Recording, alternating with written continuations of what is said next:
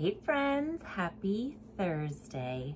So today we are going to be doing a budget with me for the paycheck for October 20th. Oh my gosh, we're like almost done with October. This is crazy. But what's the weather like where you are? So I feel like some days it feels like nice fall weather, and then some days it's like hot and I'm like, I just want fall. Just give me a little bit of fall, a little bit. We don't get enough of that. Okay, so we do have $2.25. So for bills, that is going to be car insurance and also my student loan. So let's do $2.25. My car insurance, I have to do $25. My student loan is $20. So that's $45. So if we subtract, so that's gonna leave us with $180. And then cash envelopes this week, I'm just doing gas and groceries.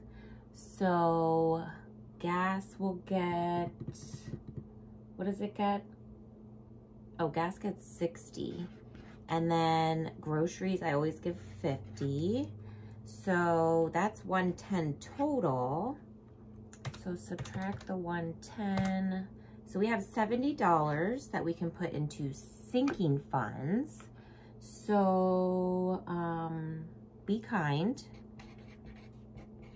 That's going to get $5.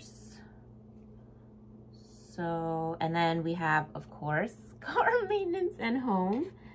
So car maintenance and home. Let's do 40 in car maintenance and then do 25 in home. So 40, 65, 70. So that was 70 and then leaves us with 0. So that is it. That's our paycheck breakdown. It's getting so close to November, which is when I'm gonna get my car inspected. So yeah, I want to get as much as I can into car maintenance. But yeah, so ooh, wait till you see tomorrow. I did really good with my cash envelopes, like really good. But yeah, so that is what I have for you today. Short and sweet. We're getting it done, friends. We're getting it done. But yeah, thank you so much for watching, and I will see you tomorrow for Cash Stuffing Friday. Bye, friends.